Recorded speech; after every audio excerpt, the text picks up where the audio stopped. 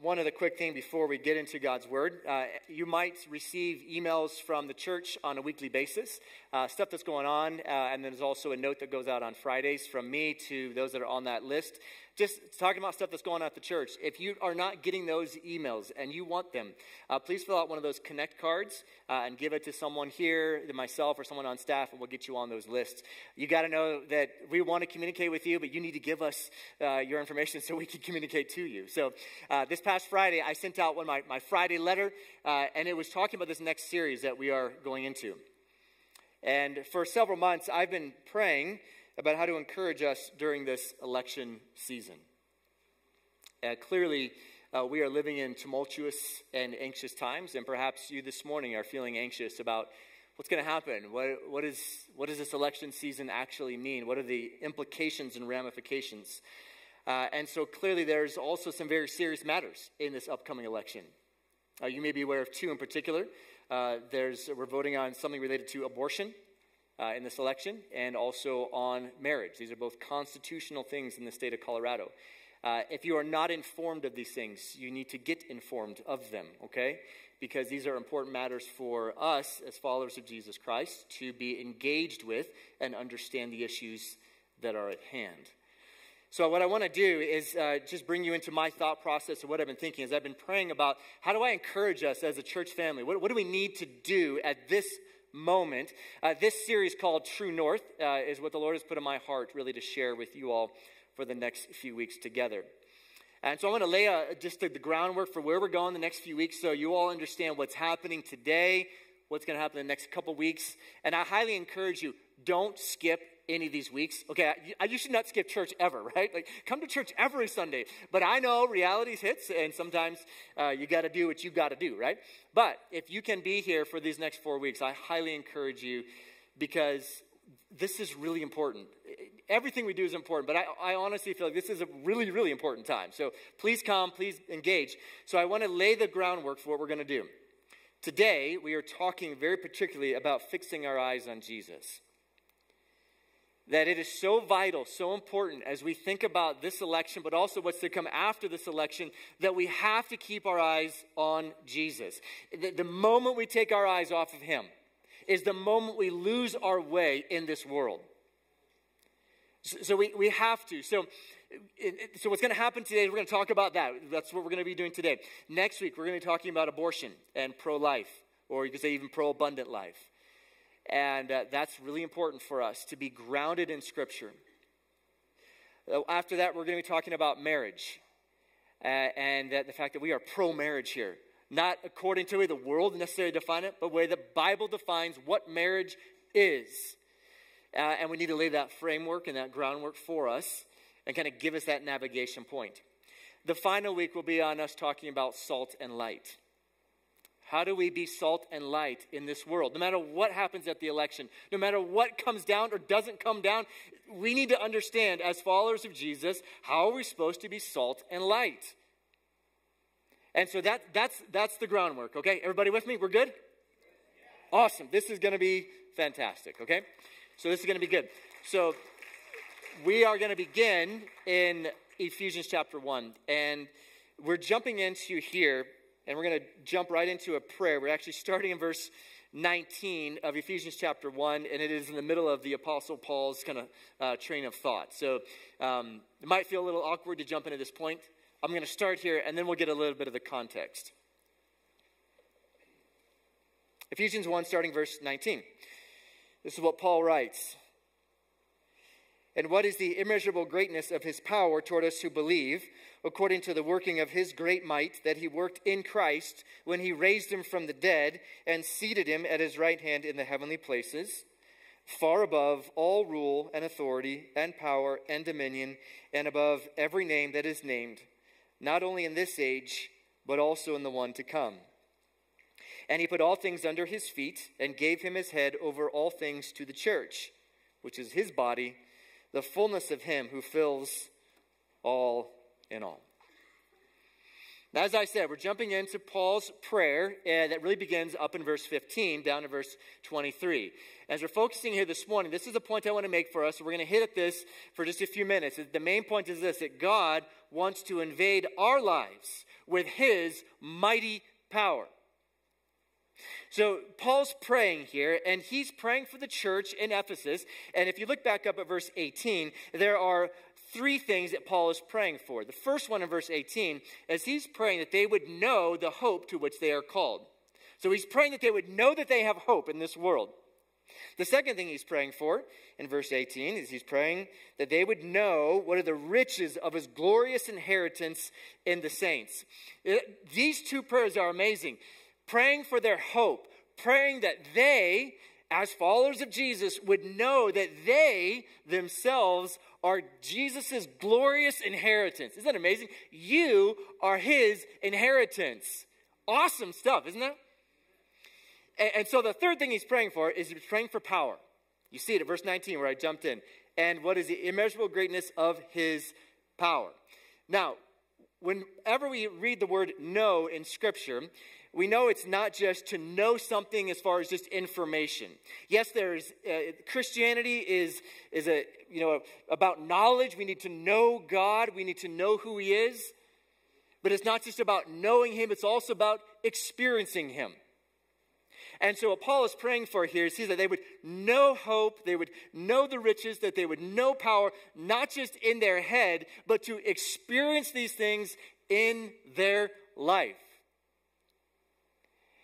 And so this is so great for us to realize that what Paul is praying for in verse 19 is that God would invade our lives with his mighty power. Not just that we would know that God is powerful. Because we can know God is powerful and yet not experience his power in our lives. And so what Paul does here is he kind of stacks on these words. You see it in verse 19. Immeasurable, greatness, mighty, great power of God. It feels as if Paul is like grabbing for words, right? To describe how amazingly powerful God is. And he's just trying to get it in our minds. This is who our God is.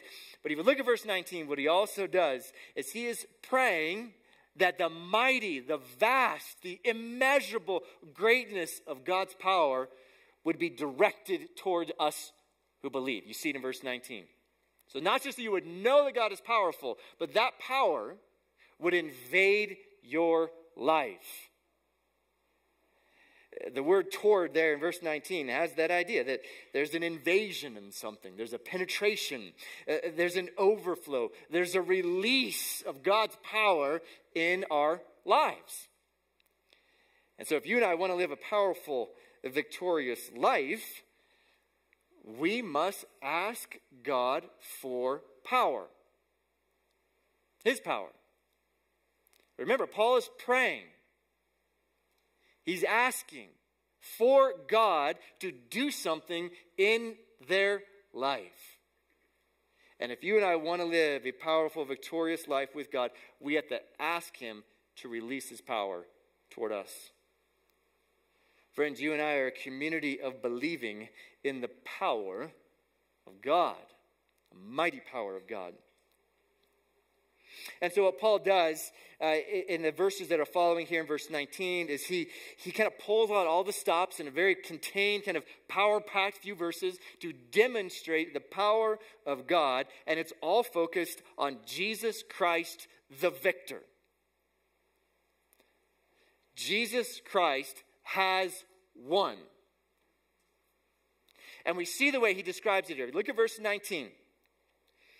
The resurrection power that rose Christ from the dead is the same power that God wants to release in your life. So we can say that, but not truly experience it. But let's think about it, okay? The power that rose Jesus, who died on the cross, was put into the grave for 3 days and rose him from the dead. And he came out of that grave alive to never die again, is the same power that is at work in your life and in my life. You see it there. This is amazing. He says, the power for us who believe according to the working of his great might that he worked in Christ when he rose him from the dead. Wow! I'm fired up. I need that power. And I think you do too. The power that rose Christ, the resurrection power that rose him, is the power that works in you. So yes, we believe that Jesus lived the perfect life. Yes, we believe that Jesus died. But friends, if Christ did not raise from the dead, you and I are wasting our time. And we should just close up shop and go do something else on Sunday morning and for the rest of our lives. But Christ is risen. It is the pinnacle of God's saving work, the resurrection of Jesus. There are other people in the New Testament that experience resurrection. We think of Lazarus, right? Lazarus died. Jesus rose him from the dead. But you know what? Lazarus died again. We have other stories of a little girl who died, and Jesus rose her from the dead, but she died again. Jesus' resurrection is significantly different. Because in his resurrection, he defeated death, he defeated the devil, and he defeated sin. Because he never died again. Risen in life, exalted to never die again. So here's the point. When Jesus Christ won, because he won, you and I have power over sin in our life. And if he is not risen from the dead, we have no power over sin. Sin has complete power over us. The same power that rose Christ from the dead is a power at work in you, giving you new life spiritually and giving you power over sin in your life. Now, to be clear, this doesn't mean you will live a sinless life. Believe me, if you lived in my family, you talk to my wife and to my kids, they would attest to the fact that Garrett Nate still sins. Talk to my staff. talk to anyone who knows me. But the besetting sins in my life and in your life no longer have power. It's power to live not sin less, but to sin less. Make sense? If we're going to have victory over sin, it comes from a release of his power in us. This is the point that Paul is making. This is the point why he's praying for them. Christ, the victor, leads us to victory over sin. It's amazing. The same power then that rose Christ from the dead, you see it in the verse here, the same power that rose Christ from the dead is the same exact power that seats Christ in ultimate, final, and unending authority. Look at the verse. He says there, according to the power that rose Christ from the dead in verse 20, and then Paul just continues on in his train of thought thinking, and he just says there, and seated him at his right hand in the heavenly places. So the same power that rose Christ from the dead is the same power that seats Christ in ultimate, final, and unending authority. We submit ourselves willingly to the authority of Jesus Christ. We are pro-authority, you could say. We live under his authority. And the way that Paul describes this is giving us this idea that it is unending, that it goes on and on and on. It is ultimate. So you see the verse, what he says, Christ is seated, which is referring to his lordship. It's his lordship. He's not sitting on a chair. He's not sitting on a stool. He's sitting on a throne right now, currently reigning forever and ever and ever. He is the king of the universe, reigning in authority right now. So the resurrection proclaims to us that he lives forever, to never die again. And this exalted position proclaims to us that he will reign forever and ever and ever. The verse tells us that he is sitting in lordship. It tells us he's sitting at the right hand of God, which is the position of honor and power. So when you think about these words, it's not as if God physically has a right hand. It's metaphorical for a position of power, a position of honor. And then the third thing that Paul references here, at the right hand of God in the heavenly places. It is this prominent place of ultimate authority. He is enthroned above all powers, earthly and heavenly, spiritual and material, seen and unseen. Jesus Christ is King of kings and Lord of lords, far above, Paul would say, all rule. You see it in the verse. All rule, all authority, all power, all dominion, every name, not only in this age, but in the age to come. Unending authority that Jesus holds. The scope that Paul describes for us is unending. Anything that is created, anything that we can see, anything that is unseen, any sort of demonic activity, satanic activity, comes under the ultimate authority of Jesus Christ. So here's the point. Because Jesus Christ won, satanic power and demonic forces will not prevail.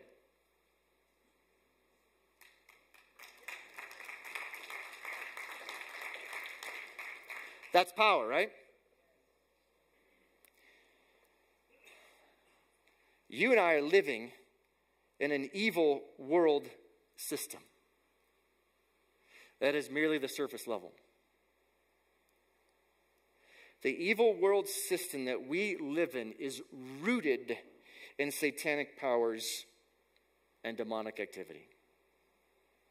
What we see with our eyes is simply the surface level, and it's all underneath of it is this satanic activity and demonic activity. We have to have this world view that leads us to believe these things. Paul, in the book of Ephesians, reminds us of this worldview. Reminds us here in Ephesians 1, but if you have your Bible, I want to highlight for us a couple other places. In chapter 2, verse 2, if you have your Bible, you can just move your eyes down or in your device. You see in verse 2 of chapter 2, he says this, "And you were dead in your trespasses and sins in which you once walked, following the course of this world, following the prince of the power of the air, the spirit that is now at work in the sons of disobedience." Paul highlights for us that there is a spiritual power at work on the canvas of our lives in this world. And then over in chapter 6, if you have your Bible, you can turn over one page to the right. Paul says this in chapter 6, verse 10 and following. "Finally, be strong in the Lord and the strength of his might. Put on the whole armor of God." What? "That you may be able to stand against the schemes of the devil. For we do not wrestle against flesh and blood, but against the rulers, against the authorities, against the cosmic powers over this present darkness, against the spiritual forces of evil in the heavenly realms." You see what Paul does through all of Ephesus, this book here. He's giving us a worldview that allows us to understand that there is a spiritual dark world. And all of that activity is being played out in what we see and what we experience in this world. That is why I'm saying the evil world system that we live in is rooted in satanic activity and demonic forces. So when we come to an election season, and I'm just going to be totally blunt with you, as we come to an election season that's dealing with abortion, that's dealing with marriage, it's trying to totally chip away at the very fabric of society. This is demonic activity, friends. This is evil. This is not right. This is wrong. And so we have to see below the surface about what Paul is telling us. There is a present darkness that is active. But we have this promise in chapter 1, this prayer that Paul prays for this church in Ephesus. And what is he praying? That Jesus Christ, who is victorious, reigns and rules over all of that. Because Jesus Christ won, satanic forces and demonic activity will not prevail. because they cannot dethrone the authority of Jesus Christ. So as we see these evil things happening, our hope is in him, right? We have to keep our eyes fixed on him, his authority, his position. What we know is that evil is on a leash. Because Jesus Christ won in this world and in your life, you have power to push back against satanic activity and demonic forces. Now keep in mind what Paul says in chapter 6. It's not against flesh and blood. It's against the spiritual forces of evil in the present darkness. Okay, so we have to keep that in mind. Yes, as we push back, we say no to certain things. We say no because why? There's a release of power in your life. The power that rose Christ, the power that seats him, is the power that Paul is praying would be in your life and in my life. His mighty power provokes our courage, doesn't it? And says we have courage to act on our convictions and to push back in the appropriate ways, in the right ways, in the ways that honor Christ, in the ways that exalt him. Third point I want to make is this. Because Jesus Christ won, then we are emboldened to act on our convictions without fear. Look at verses 22 and 23. 22, it's describing to us that not only is Christ an authority over all of creation, but he's also an authority in his church. So when you and I are orientated to Jesus Christ, the victor, we are orientated to his authority. And he rules us by his word. And so as we orientate ourselves to Jesus, it's an orientation to his word. What does his word say? Not what my words say, not what your words say, whether I like it or dislike it. What is Jesus' word guiding us to? And therefore, what the verse says then is that because he fills us with power and presence, we are emboldened to act in our convictions without fear. Does that mean we're going to get what we want? Does it mean that we will have some sort of influence beyond what we can have? No. It means in our life, we act on our convictions without courage, or without fear, excuse me. And so let me encourage you with a couple things. One, would you pray, please, for me? Would you pray for this church? Would you pray for yourselves?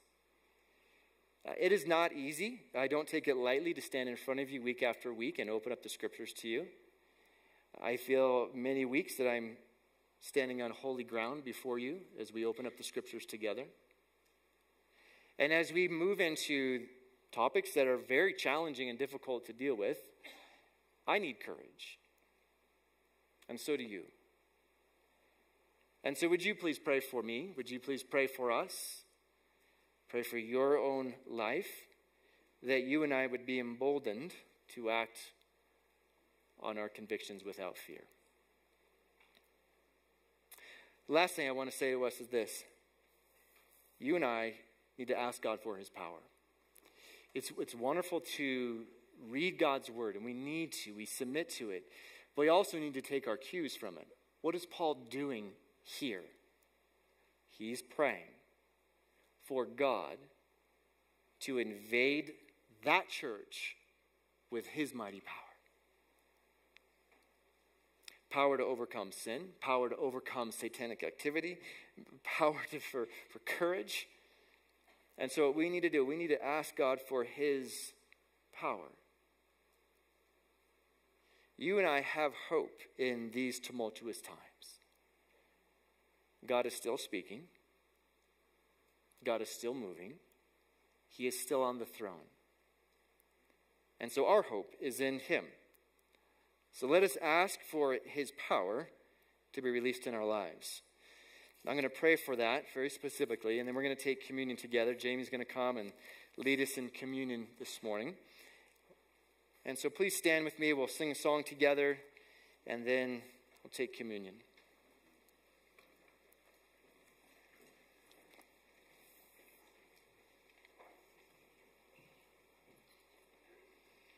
Father, we come before you, humbled,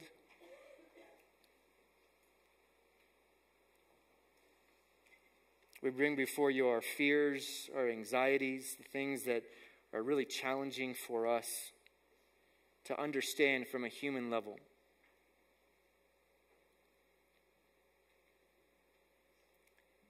And we need you to release your power in our lives, collectively, together.